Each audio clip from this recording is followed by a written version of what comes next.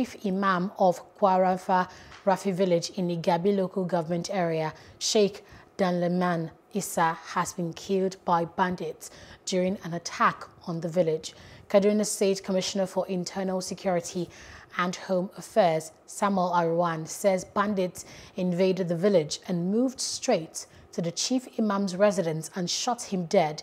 He said the murder of the cleric has been linked to his vocal stance against the kidnapping and killing of citizens by bandits.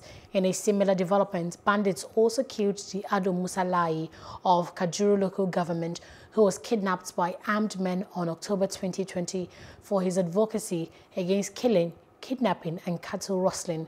In another development, security agencies have reported the murder of the Sakin Yaki of Godogodo, Yohana Abu, by a gang of kidnappers. The gunmen attacked Nisama village in Jema Local Government Area late on Friday night and abducted Mr. Abu along with another resident, Mr. Charles Audu. Meanwhile, Governor Nasir El-Rufai has expressed sadness at the reports, praying for the repose of the souls of the slain cleric and community leader as he conveyed his heartfelt condolences to their families. Hello, hope you enjoyed the news. Please do subscribe to our YouTube channel and don't forget to hit the notification button so you get notified about fresh news updates.